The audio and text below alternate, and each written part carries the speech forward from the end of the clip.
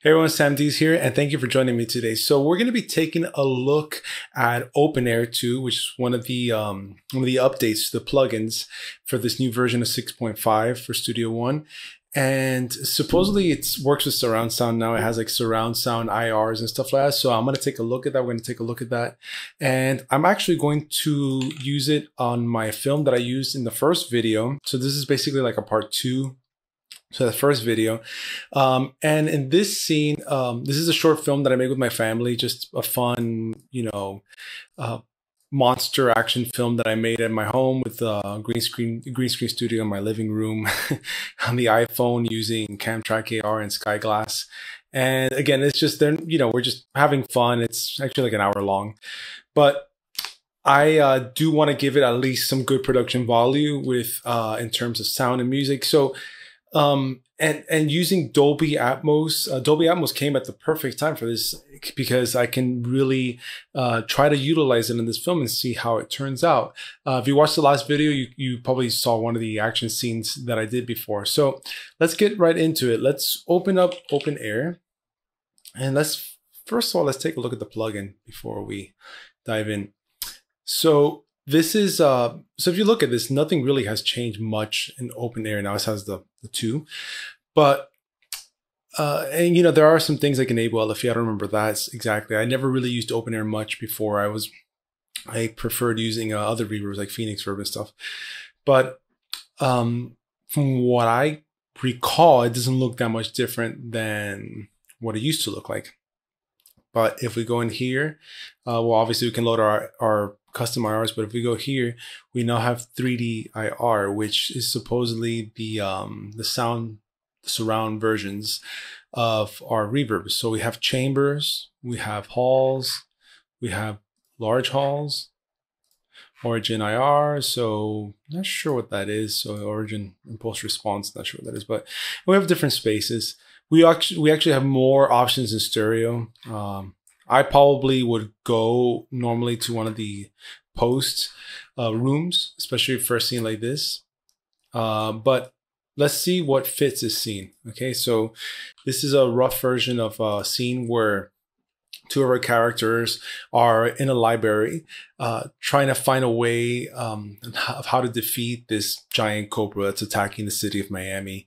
One of the protagonists, who's a professor, thinks it's related to in the Egyptian mythology. So that's kind of the context of it. It's pretty ridiculous, but it's funny.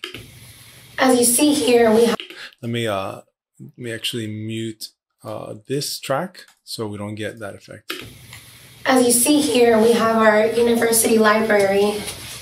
Oh me, oh my. So what exactly are we looking for? So we're having, first of all, I'm going to have to do some denoising on this because this, I shot it further away.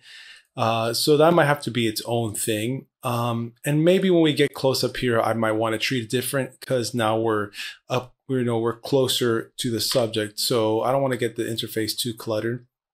Let's see if we can denoise this first of all a little bit before we start applying reverb.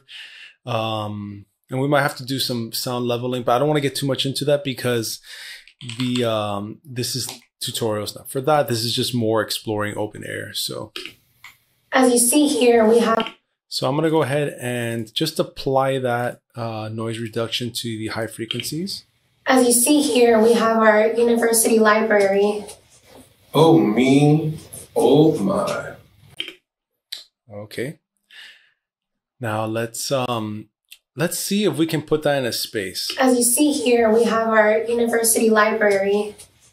Oh me, oh my. So I think that being in the center channel is fine as it is. Let me see. Here we have our university library. Oh me, oh my. Because when we cut to this wide shot, which is what they're looking at from their point of view, there's not much dialogue going on there. I mean, if they were talking off camera a lot, and like we're seeing this and they were talking, maybe I can, send it to the back speakers, but I probably wouldn't do that. I like to keep dialogue center, either just center or, phantom center, just being, spreading it across the center channel and the left right channels, just to make sure that we have our bases covered. But so I'm going to leave this like that, but this is where open air really could shine. So let's take a look at how we can use open air. Now, when it comes to reverbs, we can use it as an insert or as a send, obviously. I'm going to use it as an insert in this instance and see. I'm just going to copy it over.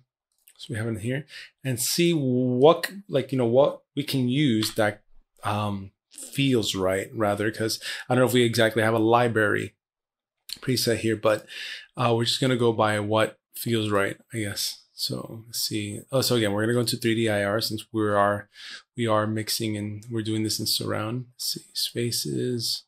So we have big stage, black forest, into the deep. None of these I think could work. So let's go into large halls. We have Archangel, Baroque Chamber, Orchestra, maybe an orchestral hall, but not really.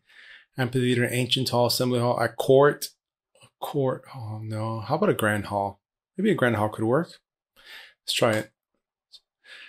So this is nice. Now we get some nice images here. I'm assuming if we go to the other ones, does it change? Yeah, so I guess it changes depending on what the impulse name is, and then they just kind of designate a preset name to it depending on how it, the EQs, the size and everything they applied to that specific IR. So I'm going to go back to Grand Hall and see what that sounds like. Okay, so let's listen to that real quick. I have it at 100% mix. Okay, and again, if I go in here, I can EQ this. I can also add an EQ after the fact. I like EQing separately, but let's try it. We can also play around with the length, the fade in, cross feed, the fade out as well.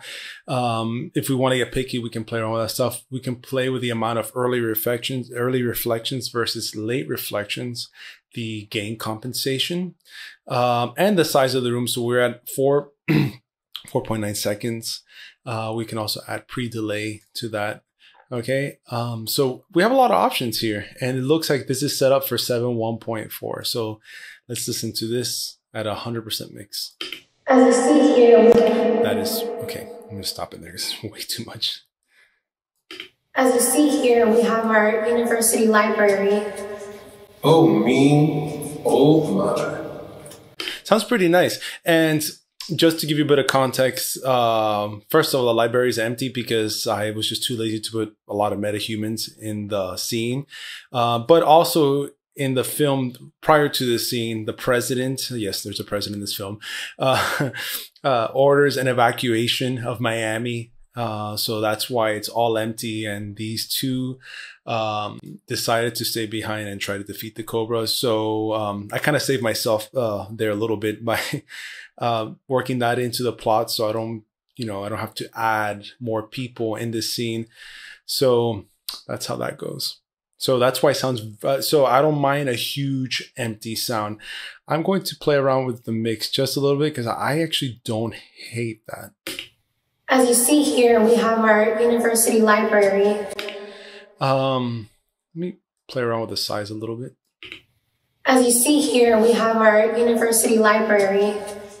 Oh me, oh my. As you see here, we have our university library.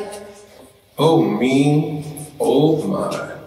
Okay, so that actually sounds pretty nice. Again, we're listening to it bare bones. We're not, I have music that I composed for this scene, which I don't have here, but so you also have to think that there's going to be music. It's like some piano stuff with some strings, like an ostinato thing, just kind of in the background. So that is also going to occupy some sonic space. So, but this bare bones doesn't sound very bad. As you see here, we have our university library. And, we can either play with the spacing on this. Okay. We can make this wider. We can bring this closer. So let's play around with that and see what that looks like. I think it's at the furthest point, so I think it should be fine. As you see here, we have our university library. Oh me, oh my.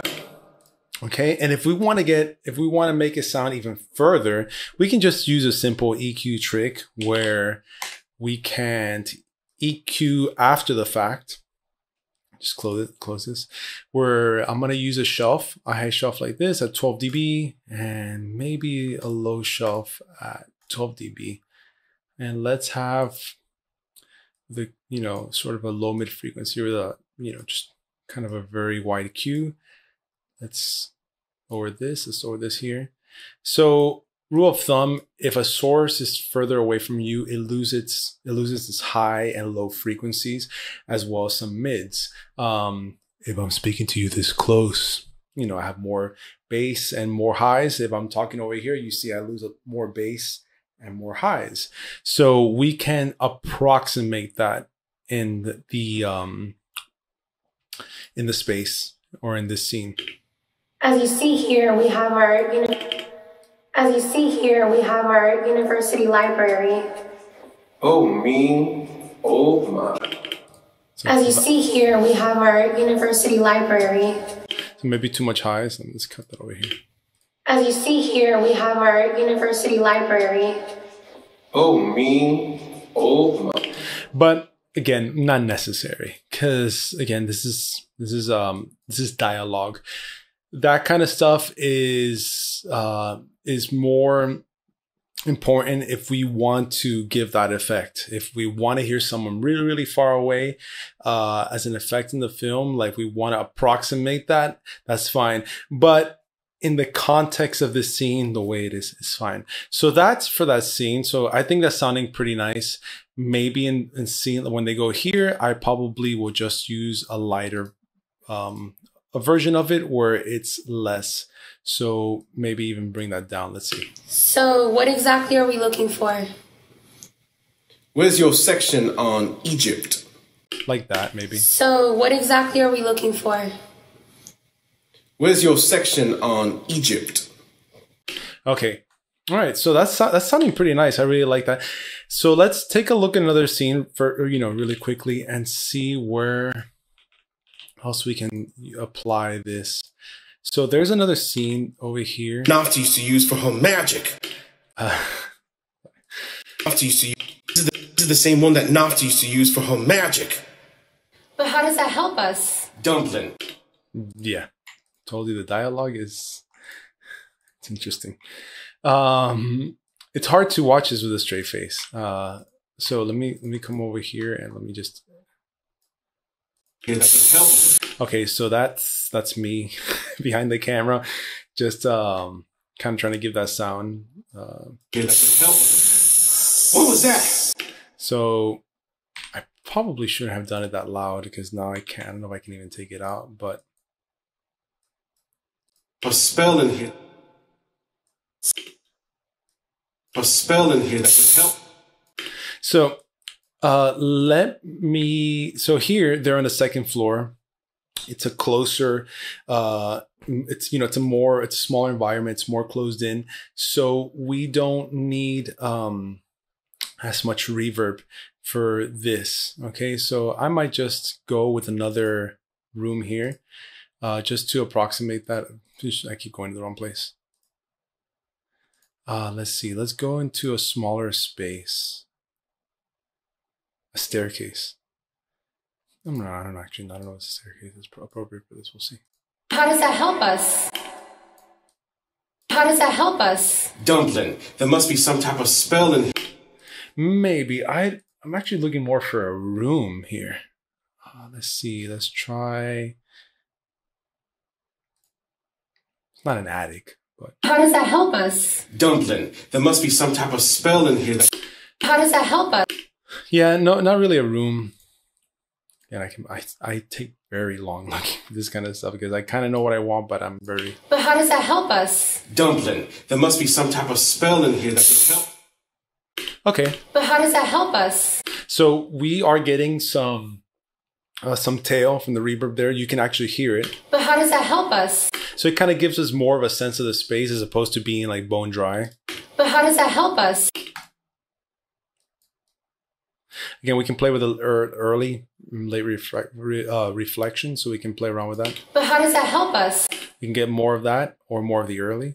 But how does that help us? Dumpling. There must be some type of spell in here. Okay. And now let's play around a little bit with some sound effects and see how that can help. So I'm going to go in here and we have the snake that starts attacking here. Oh, damn! Okay. So What was that? we're just thinking about redoing that scene. But so let's, I have some sounds here from Boom Library that can give us, let's see, listen to this.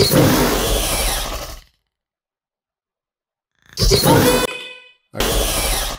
That's not really a snake, but this is a monster snake. So we want to, it's supposed to be larger than life.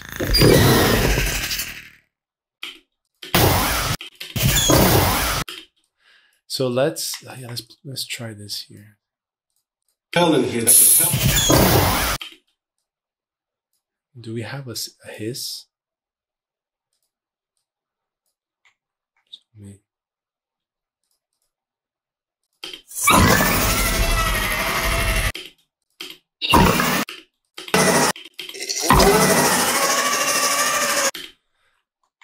Now we're in Jurassic Park territory, but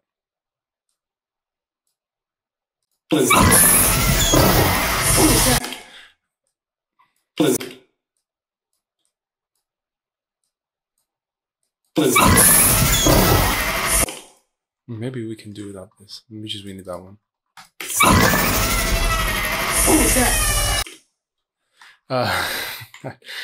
I will probably spend a little bit more time on this trying to get the right sound, but let's just kind of use this for now. This is fine.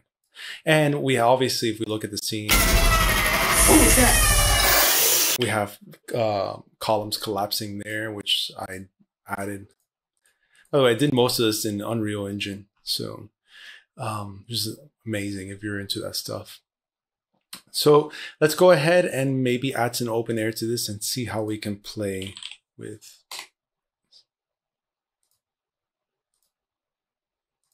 Okay, so I'm probably going to stick to the first one that we had, which was a large hall. I think it was the Grand Hall.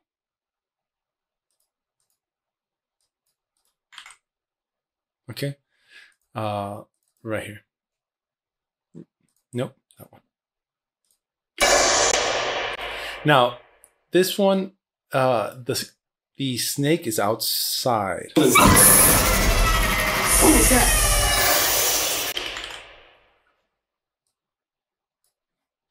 Let's see. What was that? What was that? And I think it does like a little attack.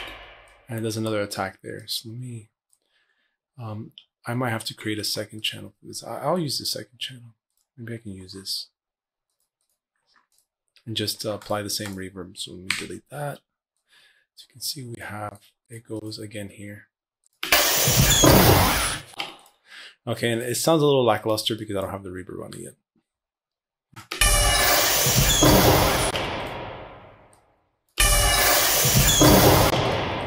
And also the gain is a little different, so let me bring that back down.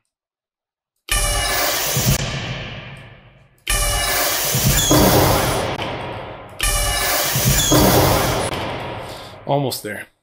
We take off snap. Okay, and then she goes, oh damn.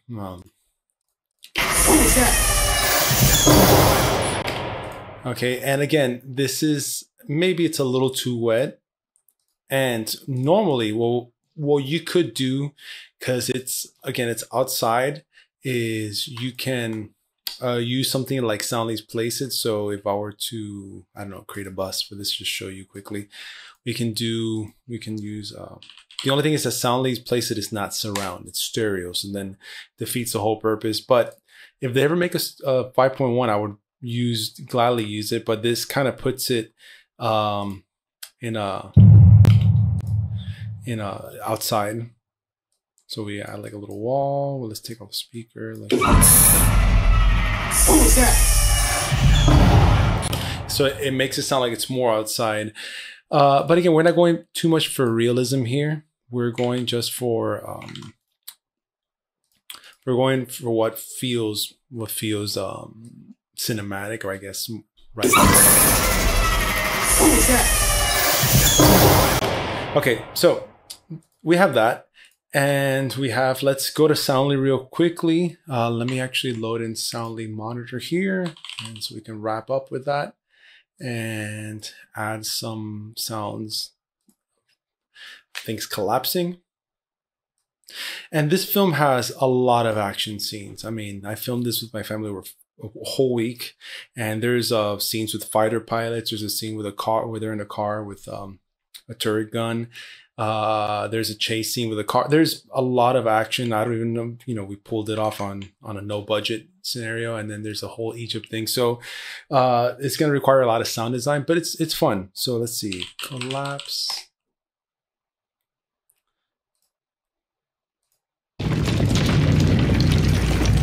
Ooh, that is perfect.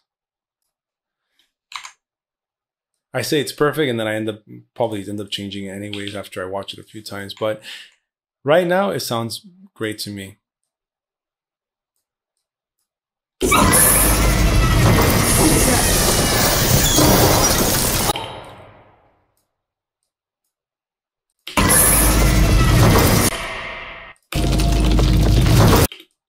We might not even need to add a reverb to that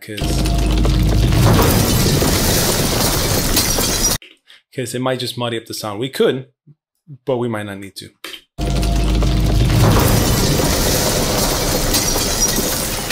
Yeah, it's not too bad. If anything, if it gets too muddy, we can always just tweak it here in the outro and just take off.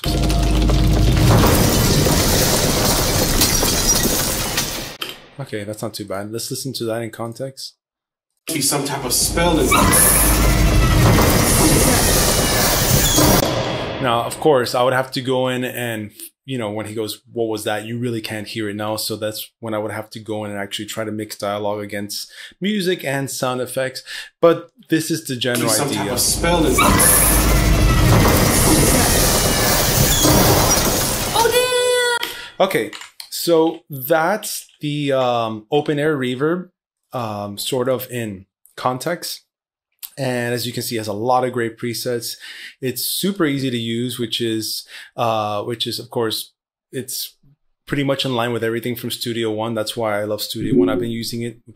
I've been using it since 2010 or 11. Yeah, 2010, I think, since one of the first versions.